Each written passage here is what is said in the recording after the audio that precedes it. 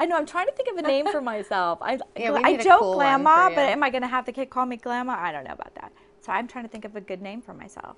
How is Ashlee feeling?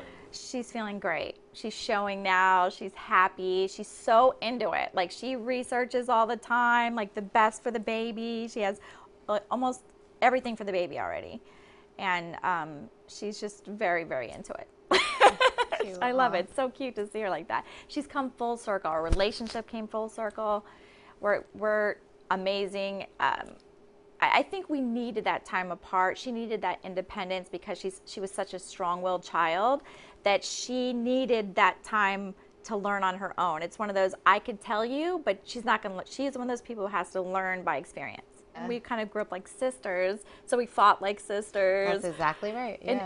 And even funny. When the show was airing, when you see us fighting, you would see us in a big fight, literally like 20 minutes later, we'd be like snuggled up on the couch wanting to watch a movie together. So people never really saw the closeness part. They just saw the fighting.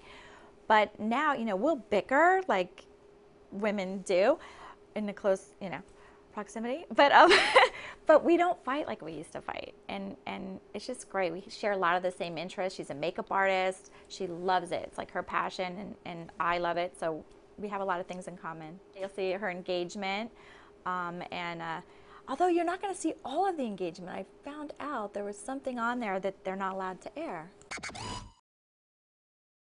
What's up, guys? I'm Giuliana Rancic, and you're watching the Live from the Red Carpet YouTube channel. Subscribe today, then be sure to check out our other Live from the Red Carpet videos right here.